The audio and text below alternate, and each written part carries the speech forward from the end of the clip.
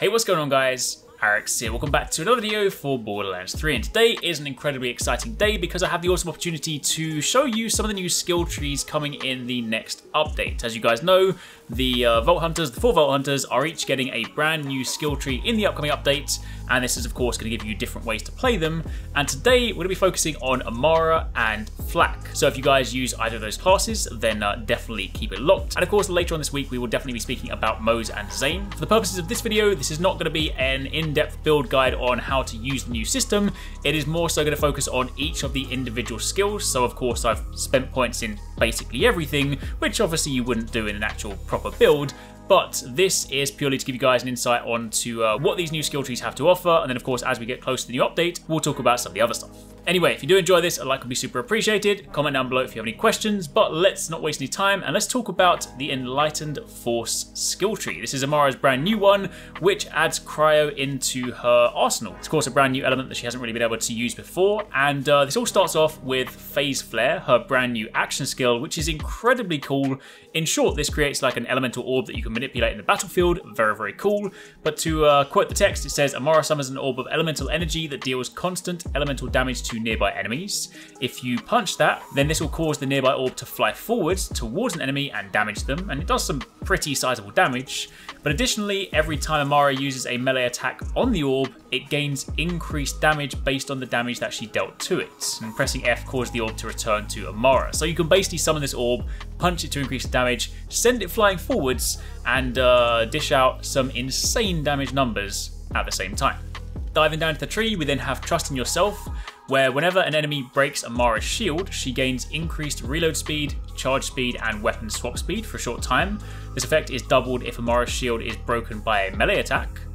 You then have No Mistakes in Nature, where whenever AMARA inflicts a status effect on an enemy, she gains increased melee damage for a short time.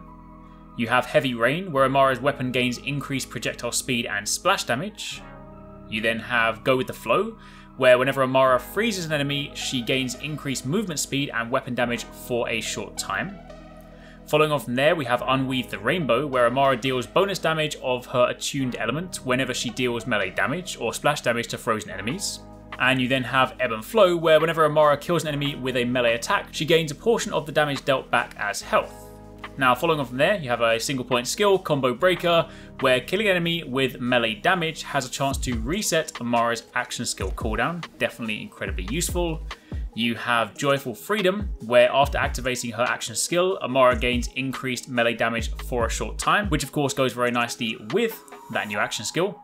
You have Burn Both Ends, where after activating her action skill, AMARA gains increased threat for a short time, drawing the attention of all enemies in a huge radius. And whenever AMARA is dealt damage by an enemy, she gains increased damage for a short time, and this effect stacks.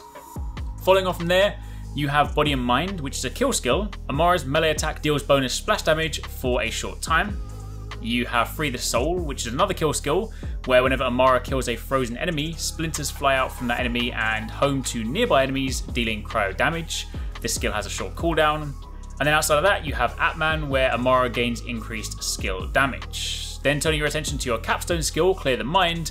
This is another kill skill where after killing an enemy, AMARA can ignore enemies' elemental damage resistance for a short time, and this does not affect elemental immunity. So yeah, you can really basically dial into like melee damage, elemental damage, and just dish out some pretty insane numbers. Of course, outside of that, you also have some of your augments. So on the left hand side, we have Glow Up, where instead of dealing splash damage to enemies, AMARA's orb grants nearby allies health regeneration. AMARA also can press the melee button while the orb is near to send it to a downed ally, granting them a second wind, so you can basically become the healer.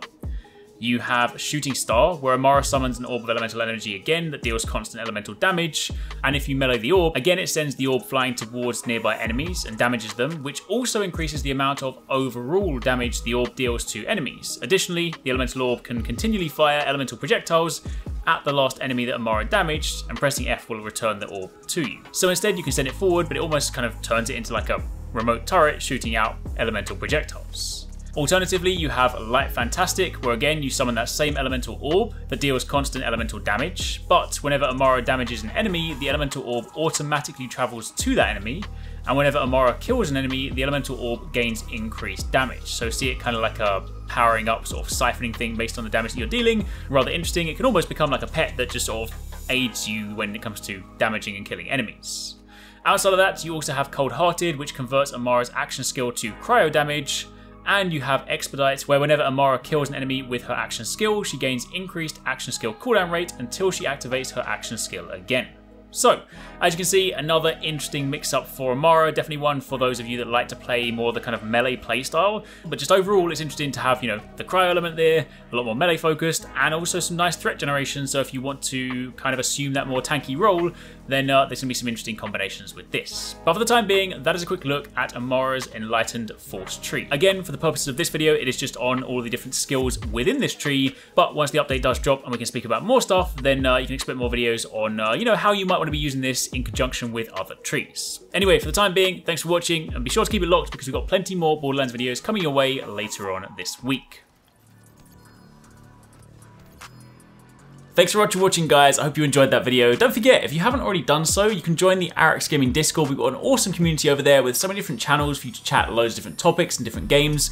I'm in there, the team's in there if you guys want to chat with us, find people to play with. It's just in general a great place to be. And of course, if you enjoyed this video, don't forget to turn on those notifications so you don't miss any of our future uploads.